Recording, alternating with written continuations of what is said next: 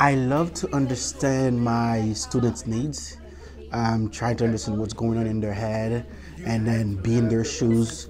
And then I love them to be happy. Hello, my name is Atkinson Boucard. I teach 8th grade science, and I grew up in Haiti, and then I moved to the Dominican Republic, where I got married and I have my kids. Both of my parents were teachers.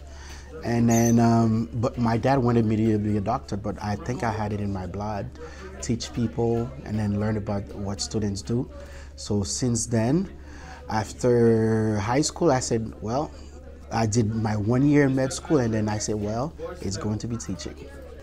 I found the students to be very active, very energetic here in Atkinson. They like to do things, hands-on activities. They love to be in the lab, especially in the lab. And then I try to get involved with them, the type of activities they do, if it's gaming or a lesson, something, whatever I find that they like to do, so I use that opportunity for me to teach them.